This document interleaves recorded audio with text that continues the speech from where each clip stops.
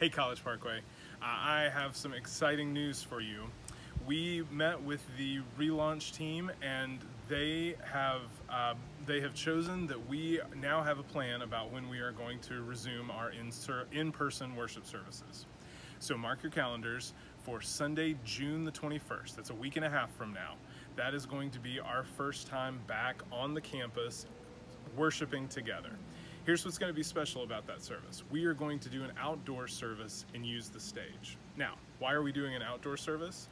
One, because of the restrictions and all of the rules that are put on us by Anne Arundel County, we are able to do an outdoor service, one that allows congregational singing, which is so important to who we are and what we do, and two, it means that we don't have to use masks being outdoors. So, we invite you to come. We invite you to bring your own chairs if you are able. If not, we will make sure that we do have, obviously, our chairs available.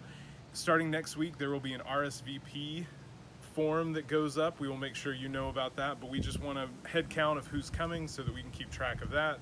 But it will be at 10 a.m. Now, like always, if you are not able to join us or choose not to join us, we will have options available. Because we are trying this experiment of doing outdoor worship, one of the things we're going to try and do is make sure that YouTube and Facebook are covered.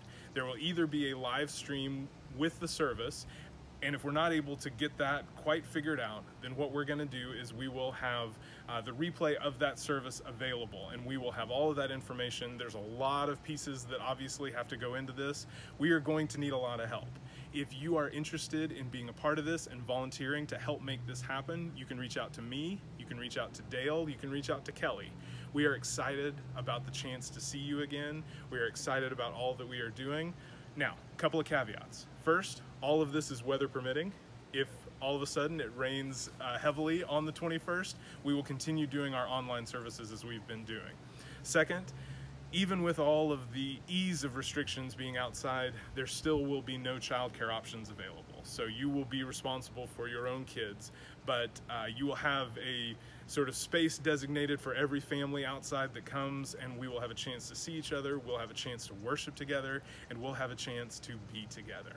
So we would love to see you there on the 21st. We are so thankful for you. There's going to be a ton more information put out about this, but we want to make sure that you know you're already praying for it, you're marking your calendars, and you come join us on the 21st. We can't wait to see you there.